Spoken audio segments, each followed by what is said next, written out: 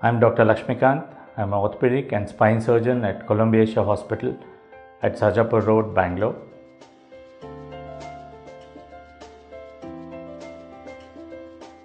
Road traffic accidents and accidents during recreational activities may cause fractures or dislocation to the spinal column, causing injury to the spinal cord or the nerve roots. In these situations, they can be assessed by clinical examination and imaging such as CT scan and MRI scan.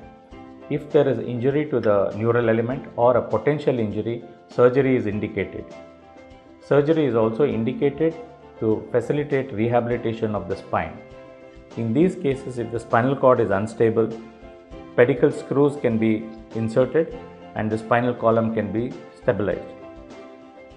Once the spinal column is stabilized, patient can be mobilized at an earlier date and nursing can be easier, and further injury to the neural elements can be prevented.